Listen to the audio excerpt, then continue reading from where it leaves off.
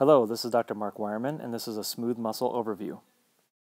Smooth muscle will contract when calcium comes from the extracellular fluid or calcium is released from the sarcoplasmic reticulum. The calcium will combine with calmodulin and move the smooth muscle into contracted state.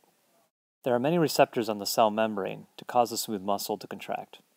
An example of a chemical that will cause smooth muscle contraction is norepinephrine.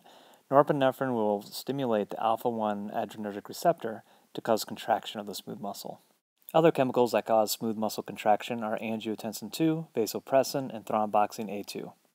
It should be noted that norepinephrine can also cause smooth muscle relaxation when it activates the beta-2 adrenergic receptor. Nitric oxide is lipid-soluble and it causes relaxation as well. This diagram represents smooth muscle found within a tube within the body. The tube could be either a blood vessel or an airway.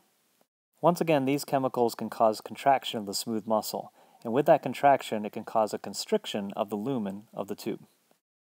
This constriction of a blood vessel would ultimately increase the blood pressure of this area.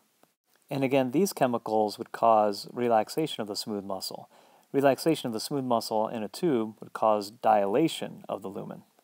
This dilation found in a blood vessel would increase the blood flow.